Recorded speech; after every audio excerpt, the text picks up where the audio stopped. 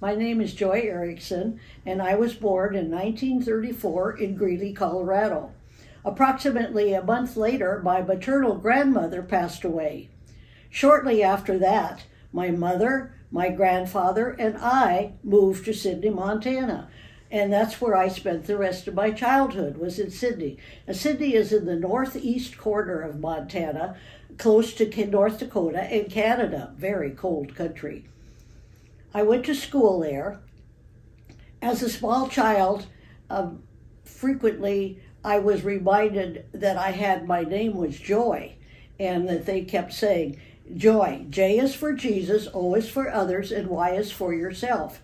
And as a child in Sunday school, every Christmas, I had to say that little piece. J is for Jesus, O is for others, and Y is for yourself. So I've kept thinking of that many, many years. When I was about 3 years old, we lived in the country. And because I thought it was fun, I went to school with my cousins. I was too young to go to school, but I went to school and they let me. And I learned to read, and I did all the things that school children do.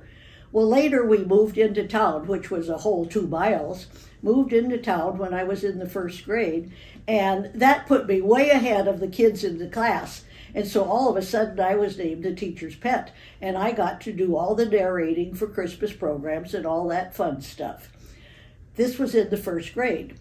Then we went on into junior high, and I was a very good student because I had learned to read before I went to school. And so all my school years, I really was ahead of the rest of the kids in my class, which was very helpful to me maintaining a good grade average. I was in high school. I played in the band. I played saxophone in the band, and that was one of the most fun things I had all my childhood. We got to go on lots of band trips and do all the fun things that band kids do. I graduated in 1952. At this particular time, I had started dating, and Wayne and I started going together, and we were engaged at the same time as I graduated from high school. Now, I graduated valedictorian in my class, so I was offered scholarships to several different places. But the scholarship I chose was a full tuition, full everything scholarship to St. Patrick's School of Nursing in Missoula, Montana. So I went to nurses training, and Wayne continued working for Geophysical Service. And we occasionally were able to see each other, but not too often because the school was very strict. We weren't allowed many privileges. And in the evening we had to study, and we worked 12 hours a day, and we went to school as well. This was a good thing, but one of the things that we had to do, this was a Catholic school, but every morning at 6 o'clock in the morning, we had to be downstairs for morning prayer. And this happened every morning. Whether you were working or whether you had just got off, you had to be at morning prayer in full uniform. One of the things that I learned there was the Apostles' Creed, which as soon as we got out of school, I continued to know the Apostles' Creed. Well, nurses training continued, and Wayne and I got to see each other occasionally. I graduated in 1955, and we immediately got married. We were married in Sidney in the Congregational Church. My mother was not, and my dad did not go to the same church. My dad was a Lutheran, but my mother went to the Congregational Church. So we were married in the Congregational Church, but I promised Wayne that I would someday be a Lutheran, because most of my relatives were Lutheran because we were living in a Scandinavian town, and they all were Danish. Our first home was in Browning, Montana. We went to Canada, of course, on our honeymoon. We went to Calgary, Lake Louise, Banff. It was a great honeymoon. On our way home, we went to the west side of the divide and went down through Kalispell, and we bought our house trailer in Kalispell. And our first residence was in Browning, Montana, which was an Indian reservation. And I worked in the hospital in Browning, which was an Indian hospital. And believe me, that was a real test of reality after coming out of a very cloistered, quiet, everything by the rules hospital in a Catholic society. Went to this Indian hospital where it was really reality. Well, we worked there for a couple months, and then Wayne was transferred. Our first transfer was from Browning, Montana to Falfurrias, Texas, which was about 2,400 miles. Starting at that time when we moved, Wayne would pull our trailer with a company truck, and I drove. And that's what we did, going to Falfurrias, Texas. When we got to Falfurrias, Texas, the work that they were supposed to do was on the King Ranch, and they never got their permits cleared. So really, we stayed in Falfurrias, Texas for about a month, and he never had to work. So we went to Mexico, and we did all the things we could do in South Texas, because neither of us had ever been in Texas. When we left Montana, it was freezing cold, and we were in Falfurrias on Thanksgiving, and we went swimming, and I thought, this is the greatest place in the whole world. Well, it might have been a great place, but we only stayed there about a month. We immediately then went from Falfurrias, Texas to Oklahoma, and we stayed in Oklahoma for, a few months. After that, we were transferred to Pennsylvania. We lived in Pennsylvania for a period of time, and I worked while we were in Pennsylvania, which was fun. It was interesting. I really wasn't fond of Pennsylvania, but we stayed there, and it was a new environment for us. We learned to eat spaghetti, and we learned to eat pizza. Never had that kind of thing in Montana. We also went to all the different places that we could go to visit and learn about our area. While we were there, in about, I don't remember exactly when, but my mother called one day, and my mother said, I just wanted you to know that your dad and I are celebrating our 25th wedding anniversary. And I was 27 years old. So this didn't quite add up, did it? Well, at that time, I really didn't think too much about it. I thought, well, okay. But I never asked any questions. I just went on with my life just as like everybody did that. So then we continued moving. In 7 years, we lived in 27 places, and we moved from Pennsylvania to Mississippi, in Arkansas, back to Texas, back to Mississippi, back to Texas. Some of these places I worked, and some of these places I didn't work. We always went to church, every place we went, but we were never really in one place long enough for me to become the Lutheran that I had promised Wayne that I would be. So anyway, we were in Mississippi. Finally, we're in Mississippi, and we were about to have our first child. And there was a Lutheran church, and this was in Hattiesburg, Mississippi, and the pastor was very helpful and came out, and I was made a Lutheran. I finished my training, and I became a Lutheran in Hattiesburg in 1959, and Jeff was born on New Year's Eve in 1959. Shortly after that, we moved to Texas, and we bought a bigger trailer because we were now going to have another baby.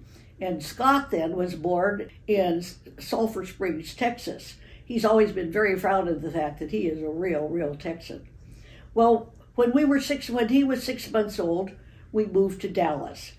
And when we moved to Dallas, one of the first things we did was find a church, and we went to Holy Cross.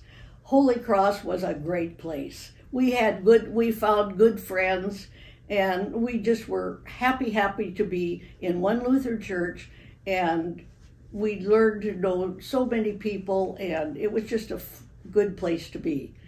Well, at that particular time, there was a group of people from Carrollton that was wanting to start a Lutheran church in Carrollton, and they asked us to join them. At first we said no. I said no, I don't want to do that. I'm happy here at Holy Cross. We're going to stay here. Well, of course, these friends kept on us, and finally we said, okay, we'll join this group that's going to find a church in Carrollton. So we did, and they were our best friends. So we started a group of people that started looking into building a church in Carrollton. Well, we had lots and lots of meetings, finally called a pastor. Finally, we got the church started, and on November 27th, 1966, Prince of Peace was born, and we were charter members.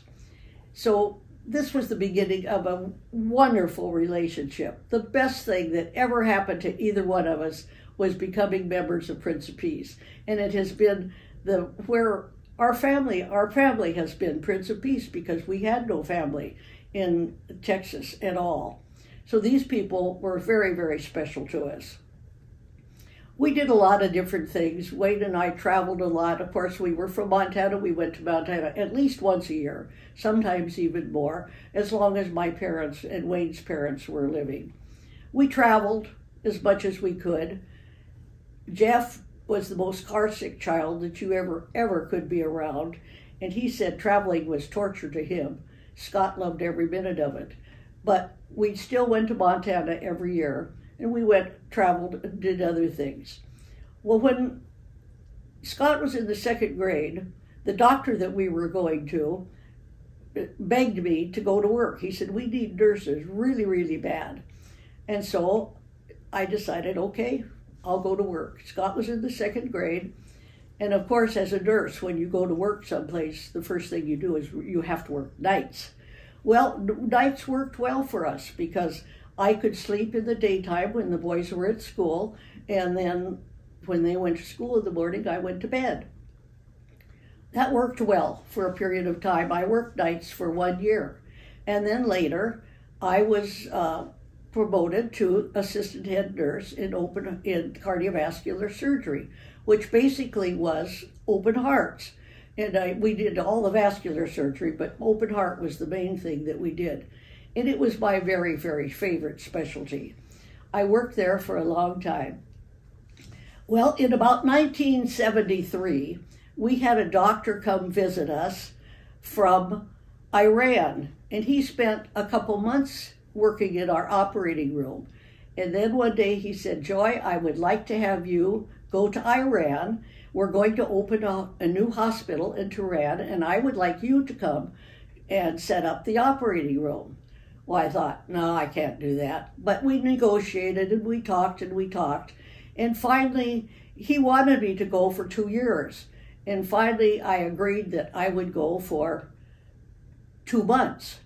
The hospital agreed I could have a leave of absence for that period of time, and I would go to Iran and set up this heart hospital.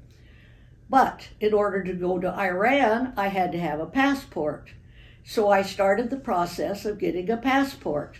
Well, I couldn't get a passport because in order to get a passport, you have to have a birth certificate. And I didn't have a birth certificate. My name was Joy Lee Peterson. I tried to get a birth certificate. They said there was no such person as Joy Lee Peterson. So I called my mother and I said, Mom, what's going on here? I can't get a passport because I can't get a birth certificate. And she said, oh, Joy, I just never did tell you that I was married before I married and divorced, before I married your dad, the man that I lived with all my life and thought was my dad. He really wasn't my father, but I grew up and I thought of him as my father, the only father that I ever really knew. So anyway, to make everything good, at this time, I'm 38 years old, and my dad said he would adopt me.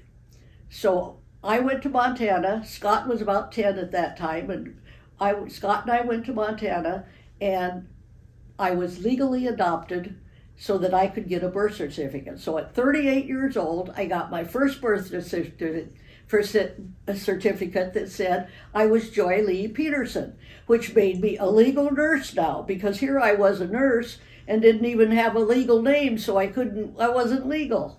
But I got my birth certificate, I got the passport, I got all the papers ready to go to Iran, and about that time there was a huge plane hijacked in the Arab countries over there, and I decided, I don't want to go to Iran. I don't want to go where they're hijacking airplanes, and I backed out. Now, I have to say they weren't very happy with me in Iran but I didn't go.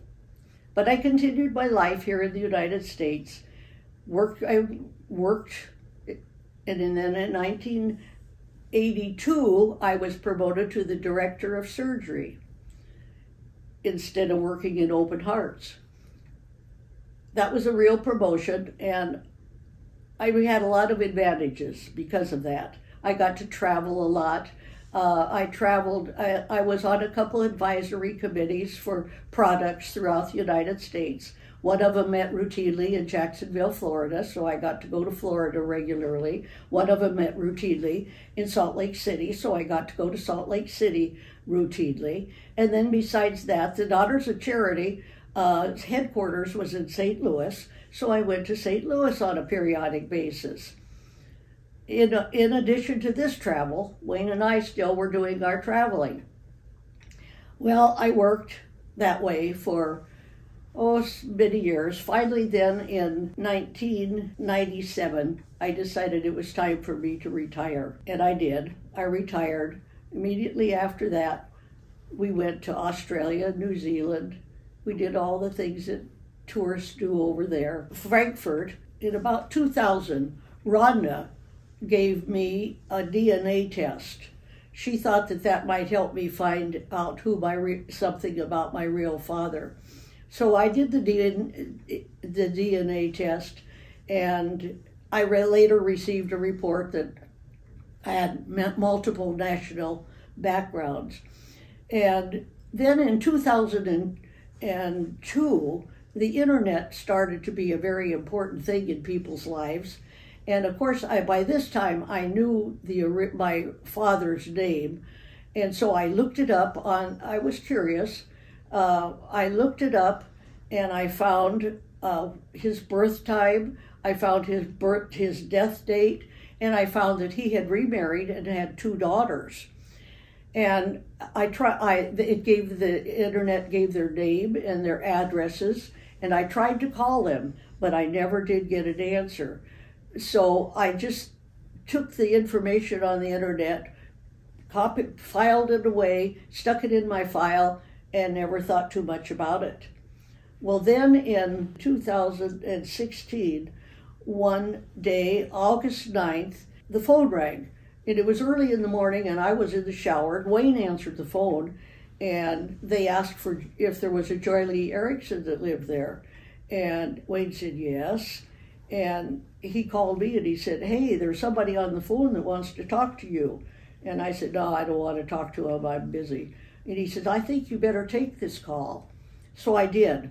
I took the telephone call, and the lady said, "Joy, I think I'm your sister." And I said, "What?" And she said, "Yes, I think I'm your sister." She said, "I have had a geologist look for you, and he found you." And she started telling me names, and all of a sudden I remembered that file that I had put in my file. And I went to get it, and everything she told me was exactly what I had written down. So I knew it was really the truth. So I said, "When could we meet?" And she says, "I'm anxious to meet you." She said, "I've been looking for you for years." She said, "Our father talked of you many times. He knew he had a daughter, Joy, and he wanted to find you, but he never did. He never found me." We got together. Her name was Mary, and that fall, she and her husband came to Carrollton and visited with us, and we had a wonderful time. Then later, the next year, Scott and Sandy and I went to California to visit them, and since that time, we've had a very growing relationship, and I just feel very privileged to think that I was able to find relatives, even though I was by this time in my 80s. We were care cycle leaders. We first became a care cycle leader when Pastor Hayner was here at Prince of Peace, and we called them share groups in those days. We were still on the Beltline facility. And then after we moved to, Pastor Wagner was here, and we changed the name of share groups to care cycle groups. And I still was a care cycle leader. And of course, at that time, I thought about being a care cycle leader for a year or two. Well, that's been like 50 years ago, and I'm still a care cycle leader. But being a Care Disciple leader has been one of the best things that I ever did. It has, the people that have been in my Care Disciple group are family to us, are very, very good friends. And now the Care Disciple group has been together for a long time, and we've got a lot of different people, and a lot of people have come and gone, and they still remain our very good friends. Today, at this time, the Care Disciple group basically takes care of each other because we're all older now and we've had a lot of sickness, which in 2021, Wayne passed away. And this, of course, has been the biggest challenge that I have ever faced, and the most that I ever needed the help of my church people and my friends, and they all were wonderful to me. God has blessed me in so many ways, and these Care Disciple people are the blessings of all. And so after all of these things, I decided it really isn't who you are, it's whose you are that makes the difference. Thanks for listening. This is my story.